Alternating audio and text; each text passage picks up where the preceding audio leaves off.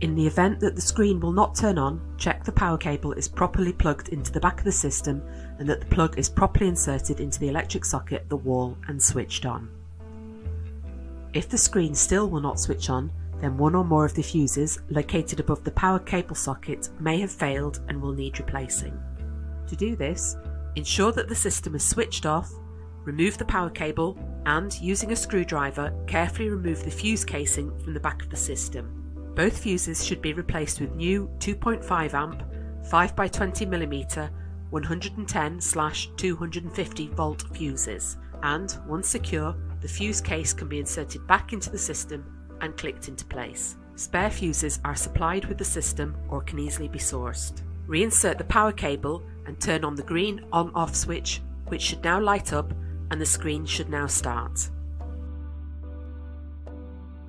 During the auto-checking process, audible and visual alarms with an indication of corrective action will appear if the system detects a problem.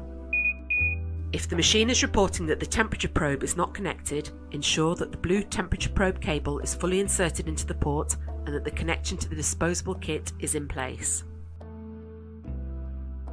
If the pressure sensor alarm is activated, make sure the grey pressure sensor cable has been correctly aligned and inserted into the lower port and that it is securely attached to the connector on the disposable kit. Next, once the silicone tubing is fed into the peristaltic pump, the pump lid needs to be closed. The start button and device ready will only appear when the corrective actions have been implemented. An alarm sounds if the fluid temperature drops 2 degrees below the set temperature. The alarm can be muted by pressing the mute button. Red warning text appears asking to check the disposable kit and reposition the catheter. The methods for doing this will be discussed in the following sections. Once corrective action has taken place, the temperature will steadily increase to the set value. In the event of the temperature exceeding 2 degrees Celsius above the set temperature, an audible alarm will be activated. The treatment cycle will continue and the system will automatically regulate to achieve its set temperature. The alarm will stop when the temperature has reduced.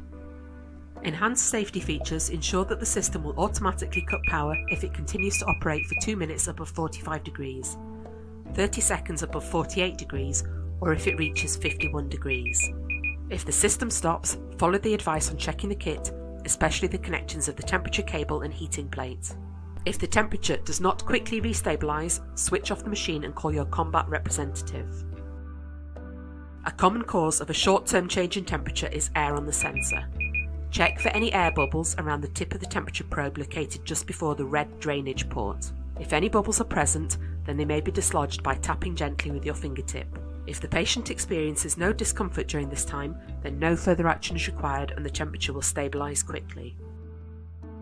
If a low pressure alarm is detected, the system will alarm and reverse the peristaltic pump in order to remove the blockage. The pump will begin again slowly before reaching full speed. The pump will perform this action 3 times before stopping.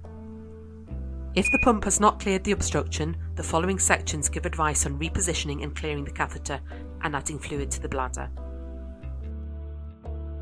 If the pressure sensor detects high pressure due to an obstruction in the tubing, the pressure bar will move from green through yellow to red.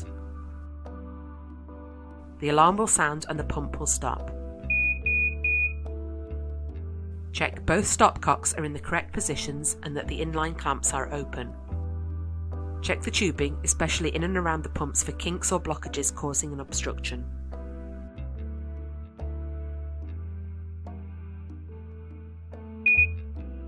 Issues are most commonly caused by having the clamps closed or the stopcocks in the wrong position. Check that the clamps are open. Ensure that the blue stopcock is open to the patient, open to the system and closed to the syringe. The red stopcock should also be open to the patient and the system and closed to the drainage bag. This is the recirculation position. If the recirculation stops, sometimes after a clucking sound has been heard, additional fluid can be added to the system to aid the flow. One problem this can solve is an obstruction in the catheter. To do this, pause the treatment using the touch screen. Fill a Louis lock syringe with 20 ml of fluid and attach to the blue installation port.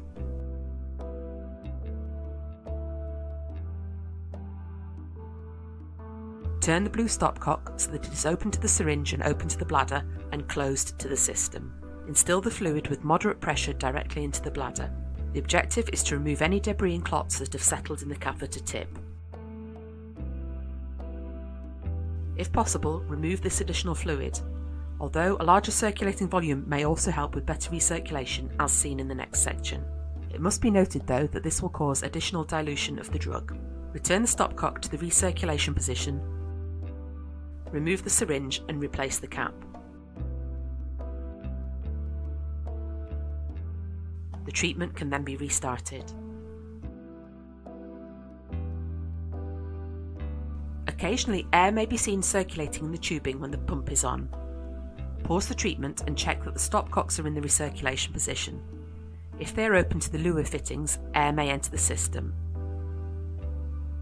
If the patient has a large bladder, it may not be filled with fluid and the tip of the catheter may not be submerged.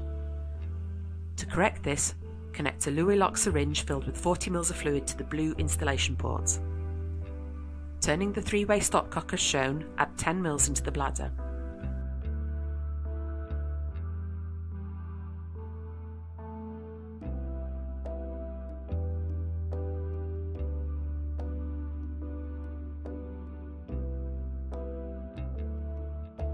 Turn the blue stopcock back to the recirculation position and restart the treatment.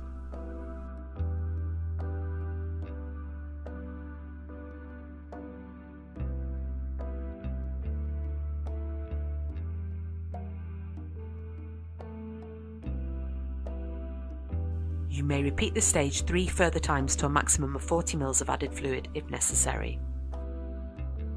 If there has been air in the system, it will collect in the bubble trap. To remove this, attach a luer lock syringe to the blue port by pressing down and twisting at the same time, and gently drain the air until the chamber is full of fluid.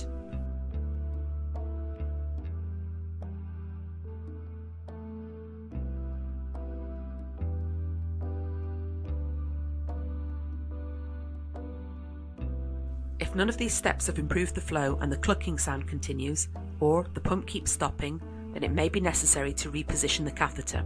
The catheter tip may be embedded in the bladder wall, inserted too deeply and bent over, or not inserted fully enough. This usually occurs during the test recirculation and the catheter can be manipulated with no risk of exposure to chemotherapy. If this occurs once chemotherapy has been administered, follow your centre's advice. Stop the treatment and deflate the balloon.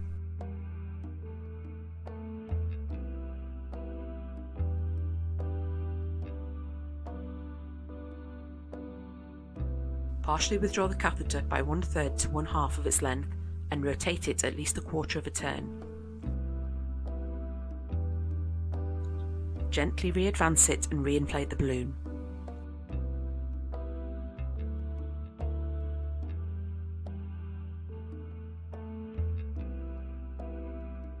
Once completed, restart the treatment by pressing the Resume Treatment button. Should the patient complain of urgency, some fluid can be removed from the system. Pause the treatment and open the red stopcock so that it is open to the system, open to the waste bag and closed to the catheter. Restart circulation, and then, after the desired amount of fluid has been removed, return the red stopcock to the recirculation position and resume treatment.